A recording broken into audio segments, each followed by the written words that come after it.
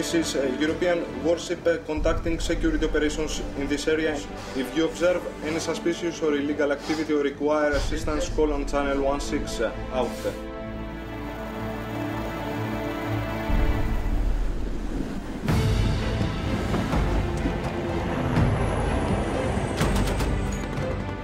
It's the early 2000s, and Somali pirates operating in the Gulf of Aden are terrorizing international shipping and jeopardizing the supply of vital food aid to Somalia. The increasing threat at sea, combined with a humanitarian disaster on land, places the EU in a tough position: to act or not to act.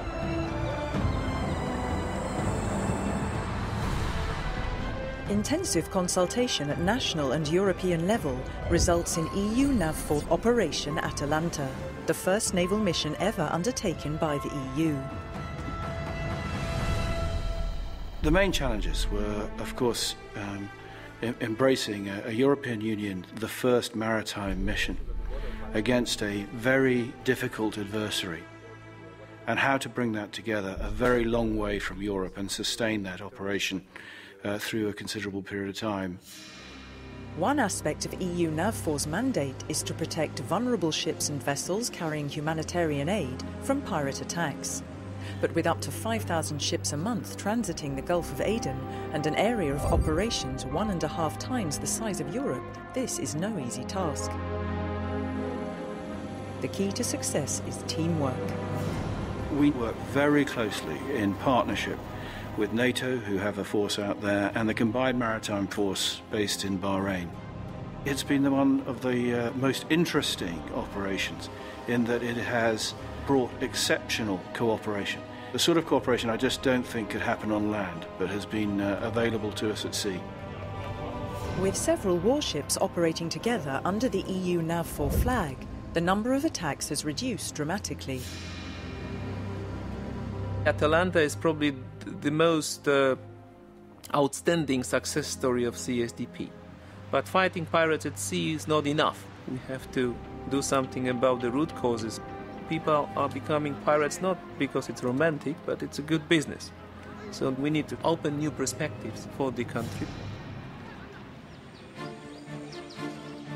With tactical success at sea, the next challenge, together with the African Union's mission to Somalia, is to strengthen Somalia's embryonic army to counter the threat of Al-Shabaab, a huge task for the EU military training mission for Somalia. Quand en 2007, l'Union africaine a conçu le concept de la MISOM en tant que mission de paix pour la Somalie, très peu étaient ceux qui frappaient à la porte. Il n'y a eu que l'Union européenne qui y a cru et s'est investi à travers le programme de formation ETM qui nous a formé plus de 3000 combattants somaliens. This is a country that has been without a functioning state for 22 years. So we should not expect that things will be easy. But we have new momentum and energy to move forward. The EU training mission was outside Somalia before. Now they are relocated into Somalia, and they are going to train the Somalis inside Somalia. In a region devastated by 2 decades of civil war, security needs are as pressing as social and economic ones, so the only effective response is a comprehensive approach. It was very obvious we needed a cohesive, coherent approach if we were going to help the Somali people realise their ambitions. Since then, we've brought the full support of the European Union to Somalia and to the wider region. And I want to assure the Somalian people that we will stand with them for the future. What's important to understand is that the European Union's ability to begin to amalgamate the various strengths it has, these are humanitarian, it is developmental, it is now security. This is the Union beginning to give clout to what it claims to be.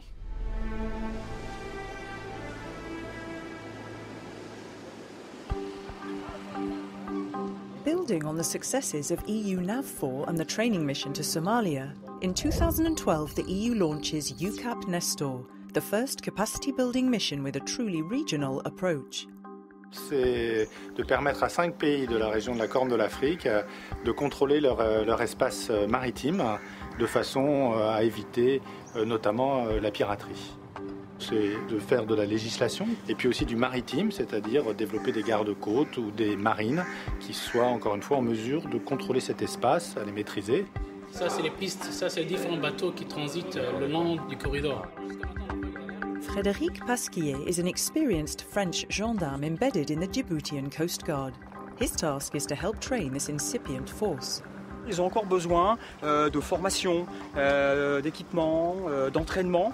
L'Union européenne peut partager du savoir-faire tout en prenant en compte leurs propres besoins et leur propre façon de travailler.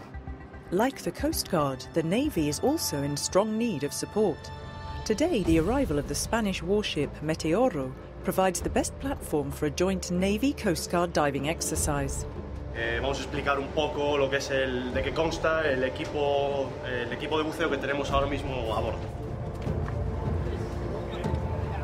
Every time when a ship goes to a jetty or to a pier, we inspect the jetty itself, if there is any suspicious object, and then if the ship is in harbor, we inspect also the hull in order to see if there is any threat to the hull or any damage. Another important task of UCAP Nestor is to help the countries in the Horn of Africa strengthen their laws to be able to fight piracy and other crimes on the high seas, such as illegal fisheries and trafficking. We are working in post-conflict societies, and there one of the first priorities is to make police and justice work again. In the aftermath of the Balkan Wars, member states realised the need for the EU to act as a security provider, laying the foundations for Europe's common security and defence policy. CSDP was born out of frustration. We saw that we were not effective enough.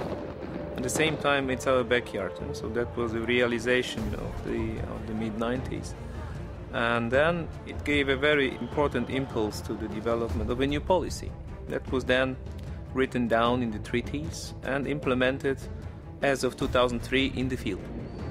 A decade later, the EU's common security and defence policy has a proven track record of success in both military operations and civilian crisis management. The challenge now is to sustain this position in the light of changing threats and shrinking budgets.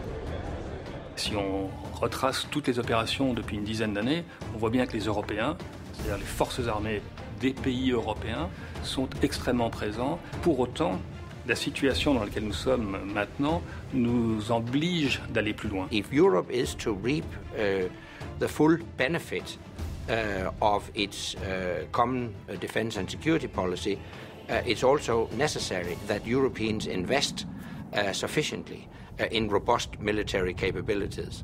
We have our limits in terms of sustainability, in terms of complexity of military operations.